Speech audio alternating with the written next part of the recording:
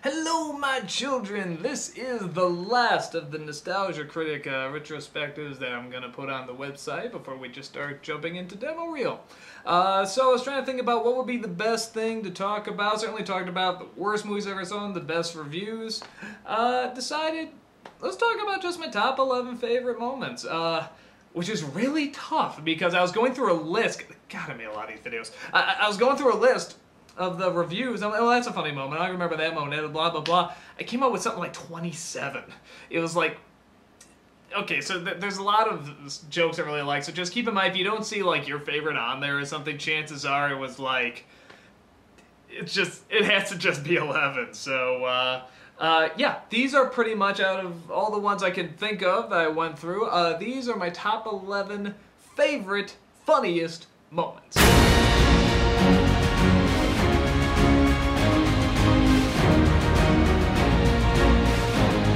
Number 11. Bunny boobies. If you don't remember, this is the first time in the Space Jam review where I talk about the fact that they pretty much they sexualized a rabbit, you know, in a Looney Tunes cartoon. I mean, and it's not like just a foil for Bugs to go, woo, you know, or something like that. I mean, just a walk-off character or something. I mean, it was like one of the main characters. And it's just, I like this joke because I started seeing this go around for a while, and it's diminished a bit, you know, because people are just like, oh, hey, women have personalities too. Oh, we can write that. But, like, for the longest time, especially around that time period, for whatever reason, a lot of these writers got the idea in kids programming that it's like, you know, just not even kids programming, a lot of programming, we don't know how to write a female character, like they're aliens, like they're a foreign race. And it just fascinates me because it's like, write it the same way, you know, I don't want to say the same way you write a guy, but in the same way that whatever makes a male character interesting, do that with a female. Well, this guy is funny because he's a doofus that doesn't know any better. Make her a doofus that doesn't know any better. There's always this fear. I'm getting off track. Okay, so this is the first sexualized, you know, bunny I've seen in a movie. This is before I knew about, you know, some people that I make a joke saying, like, look, we don't want to fuck bunnies, and the internet has since shown me that there are quite a few who want, I mean, that's neither here or there. You know, people that just want to see Looney Tunes do their thing, you know, they want to see the Looney Tunes be loony, and just seeing this, it wasn't as much like the bunny boobies as much as they're just trying to make a sexualized Looney Tune with no other personality. And not even a funny sexy, it's just like, no, you're legitimately supposed to find her hot. It's just like, dude, like the first female Looney Tune you really have, outside of Granny, who was never a main character. And they actually created this character. You can start from scratch, you don't have to work with anything, and you just make it a slutty bitch who has nothing to her. And I thought just by throwing these big-breasted, all the other Looney Tunes are naked, practically. I mean, it's like if you were to take it off, shit, they'd probably have nipples. It'd be like the Batman suit. You know, the Schumacher Batman suit. It's like there's no purpose. Keep it, you know, bad writers of female characters and Joel Schumacher, the nipples don't make a character. That's a very odd thing I have to explain, but, you know, this does not replace this. You know, I'm sure for some people very desperate it does, but for the rest of the thinking world that wants to be entertained, you know, it really doesn't. So, and I'm not going into a whole, I know I'm gonna get people saying, you're bashing furries! I don't understand furries, I don't care. You know, whatever does it for you, if it's sexual, if it's not, I don't care. It's the same thing with, like, bronies and stuff like that. If you like it, like it. Who gives a fuck? It's more that this is the Looney Tunes, like the most, you know, some of the most iconic characters of all time, and you're throwing this sexualized bimbo into it. No, a bimbo would be funny. She didn't even work her way up to bimbo. But the new Looney Tunes that was a good addition. Whether you like the show or not, the new Looney Tunes show had a great Lola in it. It starred, what's her name from Bridesmaids. Oh, I'm blanking on her name. You're gonna yell at me later. But that's a great character, and they did that well. Space Jam did not, and I think that sums up why they botched it up. So, yeah, that's one of my favorite moments. Number 10. The Tom and Jerry mindfuck and the Tom and Jerry Hamlet quote. I can't pick on this one. I like these both equally, so again, I have to cheat and put them in the same slot. But they're from the same review. The first one is when Tom and Jerry first talk, and it involves me first spitting out water, then spitting out watermelon with sangria that I'd be drinking both at the same time, just forcing a joke to the nth degree, and putting saran wrap on the camera so that it wouldn't fly, wouldn't hurt the camera. It actually slides down brilliantly. It's great. And then it leads into this great soliloquy about what Tom and Jerry was and what it meant and what this movie has done to it and so on and so forth. And I like that moment because it's it's very funny. It's of course taking it something that really doesn't matter. You know what, Tom and Jerry, who cares? Especially the Tom and Jerry movie, nobody saw it, so it's not like it destroyed an Enterprise or anything. We still have the original cartoons, but at the same time, it's taking something I really loved and just doing something so stupid with it. So it's kind of showing the real love I had for that cartoon and the respect I had for it, and acknowledging it in the most silly, over-the-top, kind of poetic way. I mean, it is essentially a poem. It's Shakespeare. And manipulating the lines from Hamlet to represent that.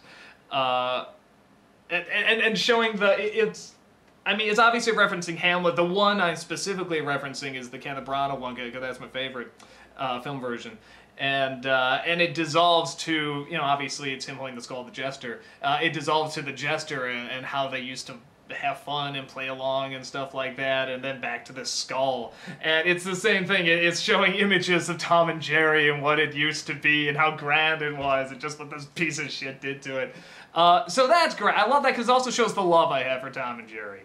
The other one is when just this chase scene is going on in the last third of it, and it's so bad fucking shit crazy. You just can't believe what you're watching. And it's going so fast and it's so crazy. I know they're trying to make it look like, oh, isn't this wacky? How did it get to this silly turn of events? But you're just like, no, how did this occur? This is pure insanity. And I have concerns for the person who came up with it. And pretty much what we did is that that's the first time I used the term mindfuck, which I'm sure that term existed before me, but it was the first time I used it in a video. And we were playing the I'm Not Sick But I'm Not Well song just to the images of the chase and me like I lost my mind. And it's one of those things where it's just like, I think as we were watching it, we were just laughing at the insanity of what we were watching and how it's like we kind of knew what they were trying to get across. It was making us laugh, but not for the same reasons I think they wanted. And it just, every time I think of that chase scene and how insane it is, I mean, not like, oh, isn't that silly? It's like, no, mentally insane. Whoever came up with this, had a lobotomy, or was dropped as a child, I don't know. But bottom line, something obviously affected this or these writers to come up with this, and they're just not well. They're not sick, but they're not well, I guess. No, they're sick. So, just when I think of that scene, I think of that music. It just gets a big laugh out of me. I think it's the first time I've ever done something like, we've given up, or we've gone insane. If you can't beat them, join them, kind of thing. And I love those, and it gives me a chance to act silly and speed up the film and stuff. So, both those moments really get a big laugh out of me. Number 9. The Ghost of Christmas Future from Babes in Toyland. Not only is Jim Trokin's performance as this ghost great, actually he came up to me one day. He was supposed to be one of the cloaks from Suburban Nights, but the scheduling had to change, so it didn't allow that. And and he had this voice, and it's this really great voice, and he always said he wanted to be like the Grim Reaper or something. And I just wanted to write a character around that, so I came up with this idea that everyone always does a Christmas Carol parody. Like, everyone in comedy does a Christmas Carol parody, and it makes sense. It's a great story. There's a lot of variations you can do with it. There's a lot of different angles you can do with it. And I was finally like, nah, but everybody does it. Let's make the joke that I won't do it and that somebody's actually trying to make me do it. Like the joke's already started, but I won't play along with it. I won't go with it. And the first ghost that pops up is so determined to make this joke happen that he keeps popping up in the review, just like, I mean, interrupting other jokes to make this joke come true. And it just cracks me up. I love my favorite. I think the one that makes me like piss my pants is when he comes up with the ghost of Christmas Phallus. That really kills me. Get me going. Okay, sorry. That's so immature laugh at your own jokes. But it's damn funny. That I think is a good laugh. Him acting as the puppet, and then you see it's him and him marching in, you know, into the movie, actually trying to insert himself into the movie, trying to say that Obscurus Lupa is on board, and then seeing that he's practically kidnapped her, and then there's another spin on that joke too. So it's, and then him getting drunk at the end. Oh, love it. It's like the review itself is, you know, like an okay review, you know, and the movie is so spectacularly bad, but those elements are just gold to me. I think those just play so well, and that voice is so funny, and the performance is so funny. I think the idea of interrupting this joke is so funny. Oh, really, really love it. Number 8. Bat credit card. And you're probably thinking to yourself, I am sick to death of this joke. Parts of me kind of are, but then again, as I always say, if this is the worst part of my job, or like I just have to be used to having people shout bad credit card, I mean, that's a pretty damn good job. You know, I can't be a whiny bitch about that. And honestly, I think it is a funny joke. I think it really did sum up just the final burnt bridge for those movies. I mean, not that it could really recover from the first whatever half of that film, but as soon as that came up, it's like, no, it's the point of no return. As Joker put, there's no going back. You've changed things forever. You're just a freak. I mean, it's like, just, that was the nail in the coffin. And I remember it was just that moment when I saw it when I was like in high school, and I wasn't liking the movie, but it was just that scene. Like, no, you really have no idea how this works, do you? And I think the reactions off of, you know, the doctor coming in and constantly, you know, trying to restrain me or whatever, and just how many times it keeps going, you think he's gonna go back to the review, but then he flips out again. And yeah, I don't know if that image or that card or whatever was as infamous as it was before I came along. I'm probably trying to glorify myself, but I never heard anybody talk about it, really, until I started. Even when I was talking about the movie, I'd always tell people, remember the Bat credit card, and they always go, what? Really? Was that in there? Or what? So I just want to make sure people never forget the Bat credit card. Just say, it still sounds funny. So maybe that's why so many people yell at his stuff. It does sound so funny. And it's a good joke, and it's probably one of the biggest freakouts I've ever had, and it was one of the earliest freakouts. So it's hard not to acknowledge it, and, you know, if someone shouts at a con, I'll still do the bit. I'll still go, Pat credit card, and go and try and punch him and stuff. Unless my voice is sore, I do tell some people, I'm just like, you know, I'm sorry, man, I've been yelling all week, I can't. I'll whisper it, Pat credit card, So, it's still a good joke, you know, I think maybe it is one of those, like, you know, it's a joke you heard over and over and over, and you start to get sick of it, but then when you give it a while, you come back to it, it's like, oh yeah, that was pretty funny. So, I do like it, and I think it's a lot of people's favorite jokes. Not quite my favorite, but it's good stuff. Number 7. Fucking bubbles! Yeah, I almost wish I could just put all the commercial series, you know, in here, because I think the commercials are so funny. It was such a good series. And it was hard to pick which one, because I can't do them all from there, but it was hard to pick out which one was the funniest. I was just like, nah, it's gotta be fucking Bubbles, you know, and I don't know why. It's one of those, I mean, the commercial, you pretty much saw the commercial, you know, where it's like this kid is left you know, he's the new kid in the neighborhood, and everyone's just like, yeah, whatever, we don't know. Castize him. But he has bubbles. And all of a sudden everyone's just like, whoa! And it's like, he has like a crowd. You know, he can fill like a stadium with people that he's showing bubble thing to. You called it bubble thing. And he's just going around, and all the kids are, it's like they're looking at Jesus. They're just looking like, oh, say the bubbles are. I mean, it's like, and, you know, so of course, I mean, I just kept playing up, you know, like this one kid has a Nintendo, and fuck that shit, this kid has bubbles! All my problems, gone! I've been healed, thanks to bubbles! And it just, every time I see it, the one that gets the funniest part is just the very last line, you know, bubble thing from Whammo or whatever, you just hear in this very faint fucking bubbles! And something about that faint fucking bubbles gets the biggest laugh. And I probably abused it in other videos. I've used it too much for, I guess bubbles keep popping up in the movies I review for some reason. So I've had to use it a few times. And yeah, there's just, what else can you say? Fucking bubbles. Number 6. The aliens from Signs. Now, what I mean specifically by this is when they're trying to sneak into the house, and this is that point where I was sort of telling myself I want to sort of keep away from just dubbing over the movie, just doing the Mystery Science Theater. Like, I want to actually sort of analyze it and talk about, you know, what's wrong with it. Because there was a point where I got too into that, where I was just putting voiceover, I was just riffing it. But I couldn't help it at this point. I mean, this was the point where it's like, we could just talk about every plot hole in this movie with them talking back and forth and do it in some sort of alien language.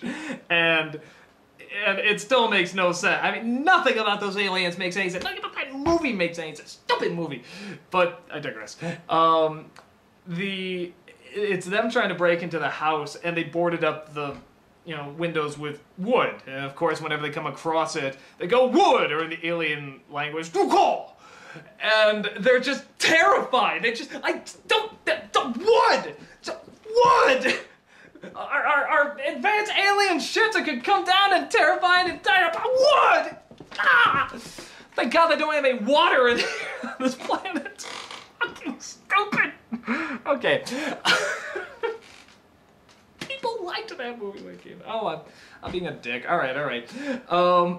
So eventually there's one point where this noise is made, like, you know, they're trying to sneak you through this, and we were joking, one of the aliens tried to ram into it with his head because they forgot to bring weapons or something sharp. Or fire, you know, because it's like, maybe that's why they're afraid of water and put out the fire, but I'm gonna try and stop understanding the logic of that film. And then there's one point where they're breaking in. You hear them break in, you hear them walk upstairs, and the family's still talking! It's like they should be running for shelter, or find more wood! But, you know, they're just standing there, and they don't and he's talking about the day you were born and stuff. The kid doesn't look very interested, he looks very bored. And we're just like, are the aliens, like, so insulted by this by now? It's like, dude, are you really just talking over us while we're trying to break in? Aren't we scary at all? I mean, okay, I can understand. I mean, it's like the wood thing, yeah, it doesn't make any sense. And then you're gonna find out about the water, and that doesn't make a whole lot of sense. But you know what? It's like, we're trying. Come on. Can't you at least flee a bit?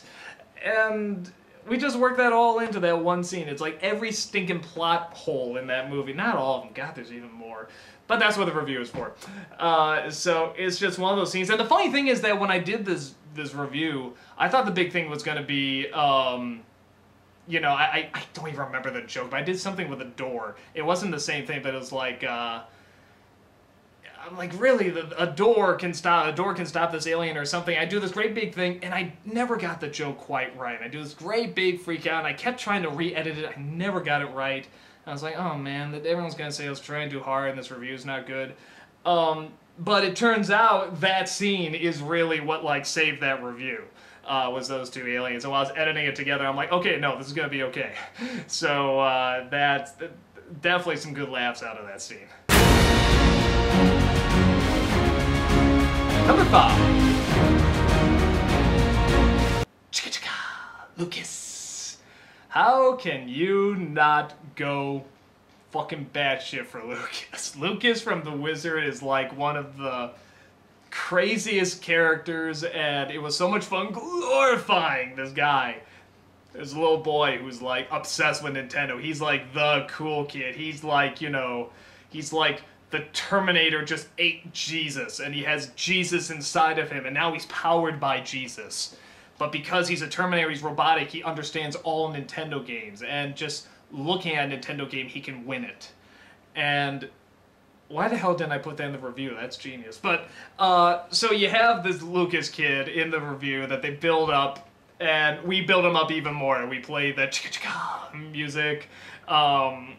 We have me watching him play the game, and I'm just like fainting about, you know, how incredibly talented he is, you know, just Lucas, and just going so over the top with it, and the kid is so into it. That's part of what makes it so funny.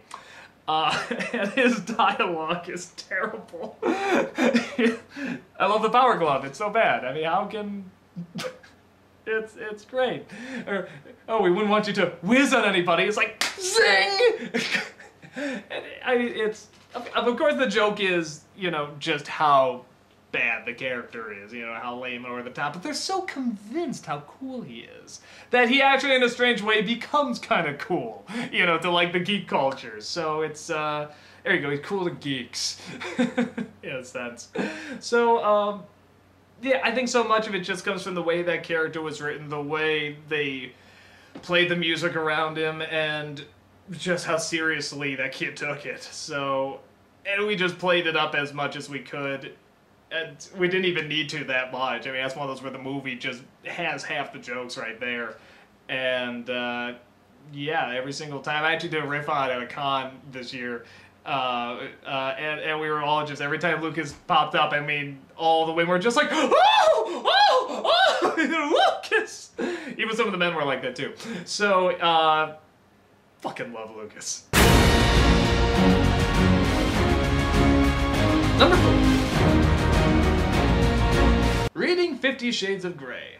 Alright, this is from the Baby Geniuses 2 review, and what was happening here is that I knew that in this review I wanted to do something with Rental Floss and Uncle Yo, because I've been to cons with both of them. They're both phenomenally funny. I thought it'd be great if they were just constantly in it. I just had this running joke that they would constantly, every time they're trying to snap me out of it, they get distracted by wanting to read 50 Shades of Grey. So we had this, and then I think Team 4-Star was at this con. This is at Kineticon, and they had an 18 and above panel. And one of the things they were doing, I forget if they already had the book or if I had the book or how it worked, but I crashed it, I came in, and we talked about reading 50 Shades of Grey in different voices. So we started doing that. You can still see it on YouTube. It's like a 4 or 5 part video. It's very, very funny. I mean, you thought the voices at the end of this video were funny. I mean, watch this YouTube video. I mean, you'll laugh your ass off. That guy's... what's his name? Tony's Nicolas Cage. I actually fell to the ground laughing in this video because it was so funny. But I digress. So it went over really, really well. People were just howling at it, and we must have done it for like an hour. Just these different voices, and people just could not get enough of it. We couldn't get enough of it. So it's finally like, you know what? We should just work this into the video, because originally it was just going to end with me, Brent, and Carl on the bed reading 50 Shades of Grey, and then I was like, do you guys have the time? Can you come up and shoot this real fast? Yeah. So we just decided which voice everyone was going to do, and the rest was just improvised. We just found a page we thought would be funny, and went from there, and that whole ending, as you can probably tell, you know, is improvised. And even the bit where we're doing the high fives and everything, and then we all get up and leave, I mean, we just kept it going and going, and it's just so funny. I think people take that clip, even just, they don't even watch the rest of the review, they just take that clip and put it on YouTube as something like 7 or 8 grown men reading 50 Shades of Grey on a hotel bed. It's like, yes please, click! And the impressions are so funny, and everyone in it is so funny, us laughing is so funny, and I think it's just a genuinely... It feels very genuine. Just, we're all having a good time. People are having fun watching us have a good time. They're laughing at the jokes, not the jokes, the impressions, just the writing. And I have good memories of that con, and I have good memories of the people and filming that, and it was just, it was great fun, and I think it comes through in the video, and other people get great fun from it as well. Number 3. Casper! This was the first con I ever went to, and I said, I want to make a splash. So pretty much we went in, I knew I had to do something. I'd never been to a con, and I wanted to go to more, you know, so I might as well make my mark somehow. And I was like, okay, well, and it was during the weekend, which is usually when I shot the NC, so I knew it's like, okay, I have to write this in somehow. And I just had this idea where I'd be chasing Casper at the end of it. So I told the people, I said, okay, just at the end of this panel, I'm going to come in, and we're going to start filming. I'm not going to tell you what's going on. I just want you to go with it. Everyone went, okay. And so I leave, I get in my Ghostbuster outfit, I just come in, and I'm just like, you know, where's Casper? Have you seen Casper? Where's Casper? And they're like, he's over there, go, get him. I'm like, get down. And we just kept going and going. I remember before we started filming, I took a look and I saw the pool there, and I just told Rob, I was like, you know, Rob, I think I'm going to have to jump in that pool. And he just went, okay. You know, it's like, he's not going to stop me. It'll be good internet. So, I just got the crowd going and following me and stuff like that, and animating the Casper in there, and I think it was so great because it was just such a rush of people. And actually, I think another panel was going on out there, which we interrupted, which I do kind of feel bad about. But yeah, we were just rushing and doing all this stuff, and I think just how much the people got into it as well as I did, and how much they were willing to go along with it, how much some were willing to stay in character as like a Joker and a Harley, and they were staying in character the whole time. And it was great having that energy. It was great going in not knowing how it was going to turn out either. I didn't know if we were going to get thrown out or what. And just knowing, and the way it was shot, Rob, he's so good at, you know, sort of that live, you know, capturing the video and stuff, because he always knows where to point the camera and who to have it on and at what point, and he gets this stuff just in time and just at the right angles, and it's tough to do because you got a crowd of people and everyone's shouting something, and you're not, was that funny to go over here? Is this person, you know, and even watching me, because I'll just go for whatever somebody's saying and suddenly switch focus and stuff. He's so good at capturing that, and it really comes through in that video. And it's just so funny. It's such a good ending to that review, and I really do think it's one of my best reviews. That's just a great end to that character, too, to Casper. Although, of course, he never truly ends, you know, with the timing joke. But, yeah, it was so much fun to do. It looks great, gets a great reaction, ton of fun. Number 2. Dirty little kitty, dirty little kitty. This comes from a really funny, this is a pretty funny review. This is another one of those that didn't quite make the top 11 favorite reviews, but it's pretty close. And I think this was like my favorite joke for the longest time because I love the lead-in. I love, it's watching these two women fight each other in mud, and they get dirtier and dirtier, and it's just, and their clothes are getting ripped, and they're getting tighter, and it's like, obviously it's fan service. I mean, it's like, you know, there's no doubt about it. The character that she's fighting in, like, I don't even know if she comes back or what she was or anything. And it just starts with me, you know, talking about how stupid it is, and starting to get, you know, turned on by it and getting into it. And then Bargo comes in, and I push him out of the way. You know, all right, so that's one thing. And then he comes in again, and then another friend comes in, and then my brother comes in. We're all watching it, just getting more and more into it. And we just start screaming and yelling and getting into it. Just everyone's shouting something different. And if you go back and watch the video, what everyone is saying is funny. You know, and it's pretty funny, you know. Oh, we should do this every week. I think at one point Rob just goes, wowzers! And it's so wonderful. Finally, when I say shut up, Bargo keeps going, not realizing that we've all gone quiet. He just says, oh yes, you're a dirty little kitty, aren't you? Just a dirty, dirty little kitty. And we all just look at him like he's insane. You can probably tell we're trying not to crack up. And it's just a great moment of just somebody, because, you know, like I said, everybody shouts something different during one of those scenes, and just to hear what one person is saying throughout that whole thing, especially knowing that everyone else has gone quiet and they can hear him, it's just hilarious. It's just so funny. And he is so into it. I mean, you just see him, he's just talking through his teeth. Oh, yes, you are, dirty little kitty. I think at some point, I think the way it came across is we were going to do a sketch where somebody just hears in the other room, oh, you're a dirty little kitty, aren't you? A dirty, dirty little kitty. And just, oh, yes, oh, I'm going to touch you all over. Oh, yes, I'm going to make you clean, aren't I? And the person looks really concerned, and then it turns out inside is a person just cleaning their cat, pretty much. So we can never figure out how to work that in, but we just loved Bargo saying, dirty little kitty. And a lot of times when we want him to recreate something, he usually couldn't. So the fact that he could actually get it that time and say it just as good as he usually did, it was just such an epic laugh, you know. Sometimes when I go to cons, I bring like autograph prints, and one of them is Dirty Little Kitty, and it makes me laugh so hard. It's just, I think it's a great joke. And my #1 favorite nostalgia critic joke is Mara Wilson. I know I've gone friggin' on and on about this woman like a million times, but this is my favorite joke. It just is. And how well she gets into it, and how much she throws her all into it, and just the ability to bring out these videos of me as a young kid, especially at a point when everyone was like, they saw some of these videos I put out before, and they're like, oh, they're not that bad for that age, that's actually pretty good, and blah, blah, blah. And I was always thinking to myself, one day I'll show you the bad stuff, like the really bad stuff.